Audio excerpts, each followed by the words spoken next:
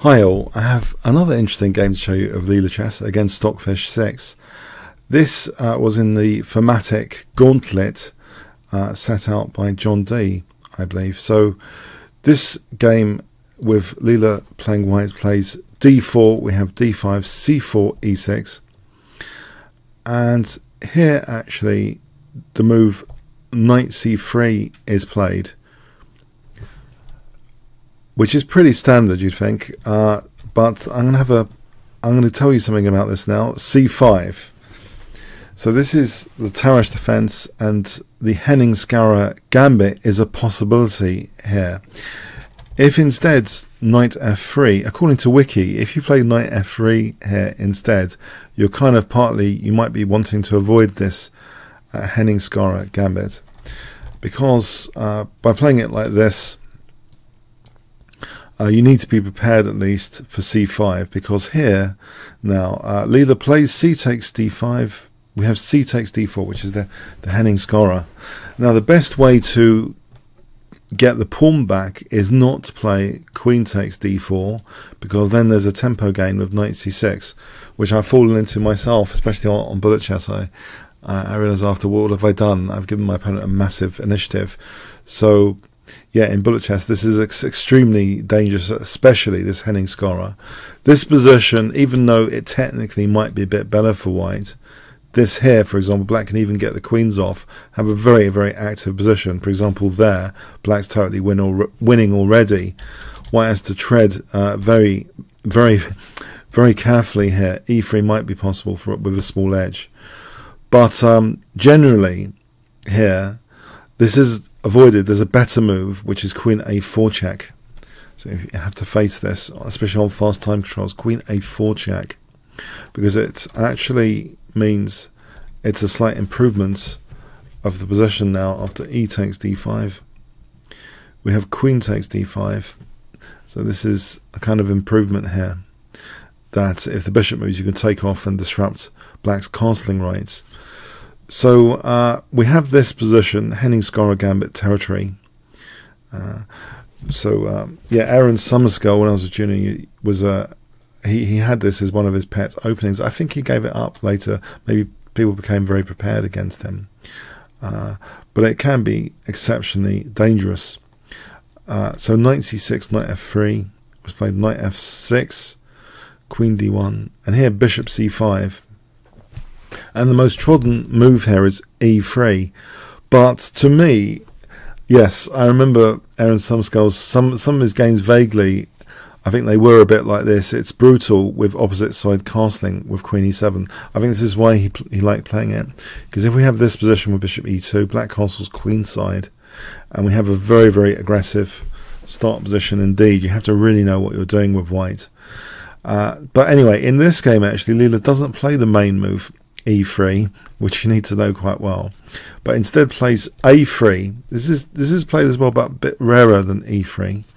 We have now bishop e6, queen takes d8, rook takes d8. So black here has what seems to be a dangerous initiative, a dangerous lead in development.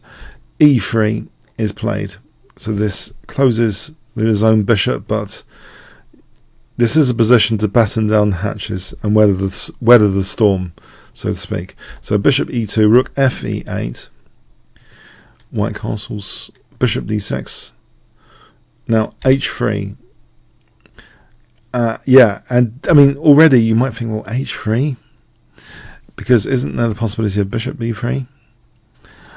If white gets a bit too aggressive, this could really backfire. For example, a5 and knight e5. It's pretty dangerous. So Leela's keeping low with this and allowing what seems to be quite a restrictive and painful looking move, bishop b3. However, there is a plan here. This isn't as bad as it looks. White plays bishop d2 with the solid idea of bishop e1. So knight e5. Now bishop e1 is possible after rook f1. Rook fc1 first, but bishop e1 is made possible now. Here, if white had taken on e5, bishop takes, this position closes in that rook. Black should be at least equal. So it's important to give the rook some life here. Every move is critical here, especially against Stockfish-6. So rook fc1 is possible and is played. Knight takes, bishop takes. Now bishop e5 hitting this bishop. Bishop retreats to e1. Rook e7. And now here, white has to be extremely clever. At least white has some pressure on b7. So Leela opens up some possibilities now. Guess what is played? It seems to be a passive position. What would you play here to try and activate stuff to get things moving? White to play.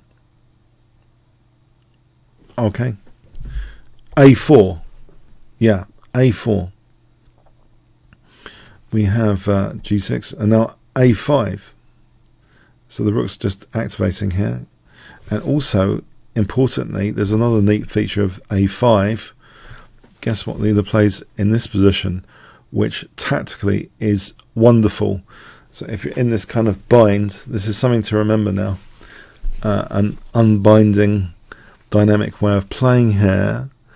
White to play, if I give you 5 seconds, what would you play in this position to try and unravel? There seems to be horrible pressure against b2, horrible pressure on the d file. Black's pieces seem to be controlling all the key squares. Black seems to have ample compensation for a pawn. But there is a nice resource in knight a4. Now on the surface, hold on, knight a4, doesn't this mean bishop takes? And bishop takes b2. Well, this doesn't work so well. Bishop takes is not played because here, rook fb1. And then rook ab4, neatly doubling rooks against b7 in this particular position, is nice and sufficient. So if rook d7 we're just taking anyway, and if b6 we're just going to take the pawn anyway. And white's going to end up with a nice advantage here. So basically, yeah, this is actually ignored. Bishop d5 is played. Okay, we have rook d1. Rook ed7, and now Leela takes on d5 and is happy to get some exchanges. Okay, now knight c3 is played, hitting the rook. Rook d8, f4, and black doesn't want to leave a nasty pin here. Doesn't want in this position, so the bishop goes back. King f2 in advance of bishop c5 to protect e3. Bishop c5, king e2, and the king's nicely in the centre. It's like Capablanca's playing this now. King comes to the centre. It's beautiful play. I know you might find that strange, but it's like when Leela's under great pressure from the opening, yeah, it's this calmness, this Capablanca style is invoked, which is kind of nice to appreciate if you can. So rook e8, bishop d2, h6. And now another move, unravelling things as well, because it seems to be a passive position now because of the e3 issue. Guess what unravels white's position here? If I give you 5 seconds, what would you play? Okay, rook a4, yeah, just activating the rook, getting the rook in the game like this, and already controlling a central square as well. We have g5, rook c4 hitting the bishop, bishop moves. Now king f3 getting out of this awkward pin, unpinning and protecting f4 even better. Rook d8. Rook d4 pinning that bishop now to the rook. a6. Now another great move, knight a4. The knight is wanting to use the c5 square to attack these poor pawns now. G takes, and guess what Leela plays in this position? White's already doing well, in fact. White could just routinely recapture, but in fact, the niftier looking knight c5 is played, offering a pawn there, because Leela knows she's getting it back pretty soon. So bishop e7 with a big advantage now in the endgame. Yeah, look at this. 2-1 pawn majority over here. Bishop e7, knight c5. Not minding the bishop against the knight endgame. So really nice endgame judgment. But it's a good position in any case. There's probably other ways of winning as well. But now the king is putting more pressure down the queen's side.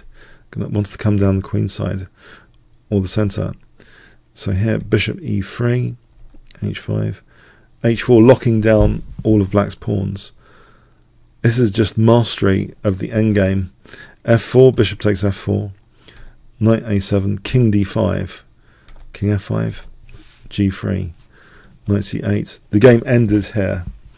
Let's see what would happen. White could just infiltrate with king c6, king b7, take this pawn. It's a winning a pawn, of course, much faster than anything black can do. So I thought this game was quite interesting from the point of view of coping with the gigantic pressure of a major Tarrasch defense gambit, the Hennig-Schara gambit, which caused a lot of fear in all of Aaron Summerscale's opponents when he was a junior, rising to become a grandmaster.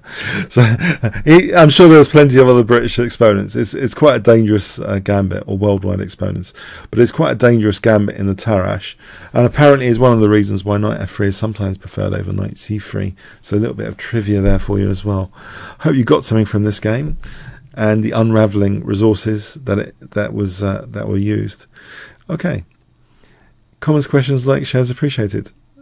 Thanks very much.